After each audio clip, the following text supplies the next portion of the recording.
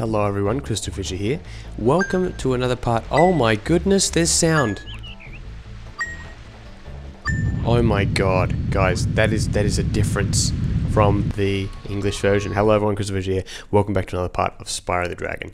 This is part something of my Let's Play of the game, and yeah, we just got a sound effect for that thing. That is the coolest thing ever. Now this is Sunny Sky. It is a level. It is a flight level. It is known for its trains. We all know about the trains in this level. It's awesome, and let me tell you this: it is a relief to be playing in like a normal Spyro-like look like this. Like it actually controls like Spyro. It's not this piece of shit camera bullshit. There you go. Okay. Now I'm notoriously, I'm actually not that good at. I'm actually not that good at these flight levels, and as you can see there, I have very little strategy. I'm almost like Matthew Loby for Port Adelaide sometimes, just feeling like directionless as the ruckman. It's a very obscure reference. All your footy fans, you'll be loving me for that. So hopefully you guys watch Australian rules football. Hopefully we've got some Australian audiences here, and even better, if you barrack for Port, you're a hero, you're a friend, and we'll forever be friends. If you don't, if you barrack for the Crows, please unsubscribe. And I'm kidding, but I'm sort of not, you know. No, I'm kidding. Chill out, don't worry. But yes, guys, look up the Crows, and yes, the Crows suck. Anyway, I always loved this, even as a kid. I love it now. Just this whole purpleness of the room. It really pops. It looks great. It's really got just an awesome. Yeah, it's an awesome vibe, and it's 37 seconds there. That's a solid time.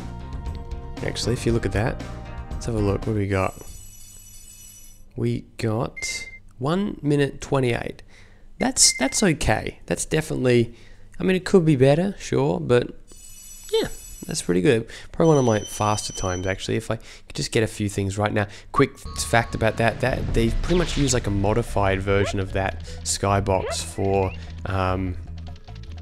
Enchanted Towers, so nothing like that really looks like that in Spyro. What's it called? In Spyro 2, but in Spyro 3 they kind of used very similar colors there, that sort of aquamarine turquoise sort of color and green. But yeah, anyway, let's go to the second world now. Let's go to Peacekeepers, or what's it called? Peace Garden Home or something? I forgot. That's a disgrace. I really shouldn't forget like that. Alright, here we are.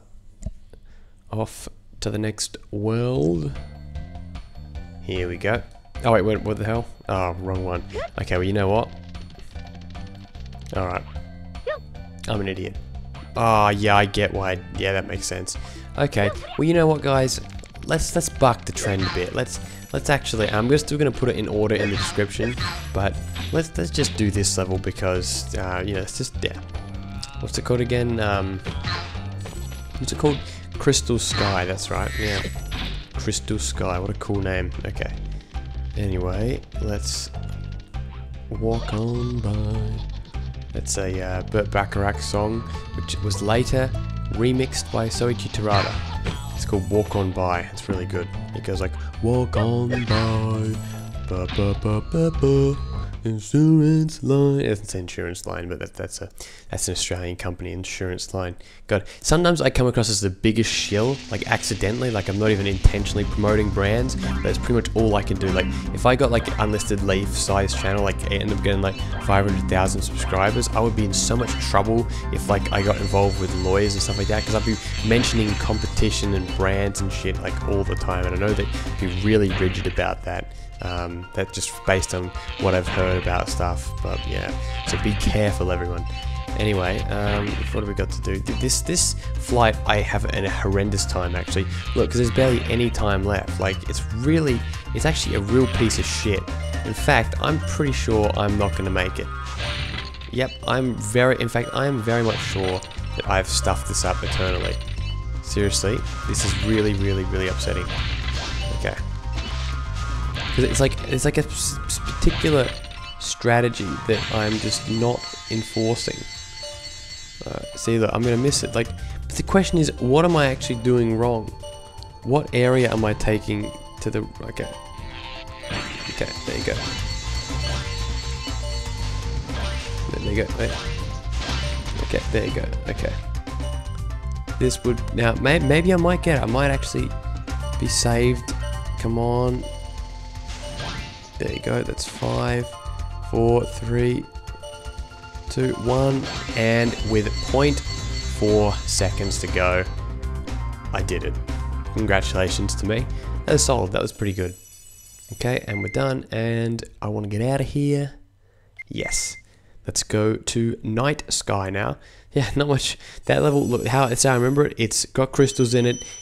Its skybox reminds me of Metro Speedway a little bit, and it's difficult. It's not easy. Well, I don't find it that easy. So for me, no matter what, it always goes down to the wire. Even though there's probably a very effective way we could probably get it with like 20 seconds remaining, if you actually put some effort into it. Anyway, let's go to Night Sky. Alright, let's go to Night Sky, which has crystals in it. Now, notice that the background, apart from a few little color changes, it doesn't feel as rich as Crystal Islands, but it actually is pretty much the same background, very, very similar.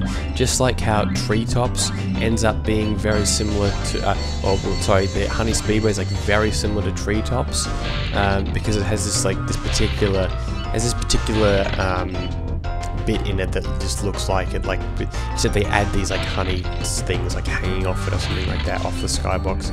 Now this is another level which I have again fucked up. Like I have like no idea how to do these speedways. I'm just really bad at them.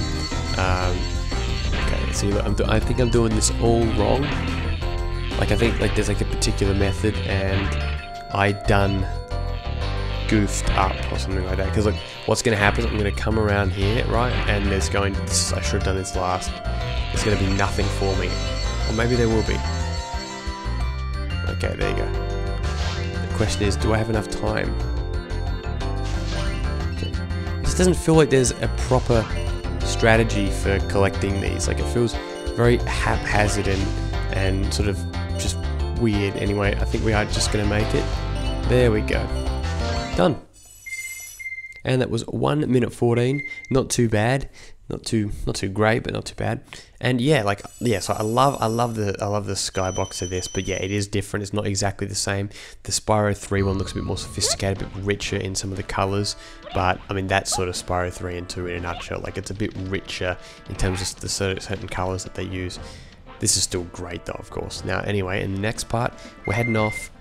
Done diddly-osh off to the Beastmaker's home, which I'll find out the name in Japanese very, very soon. We'll be doing that one and Terrace Village. So thank you guys very much for watching. I appreciate it.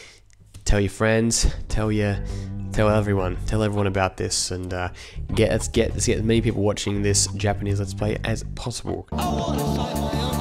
Thank you guys very much. You know I appreciate it, and I will see you in the next part. Goodbye.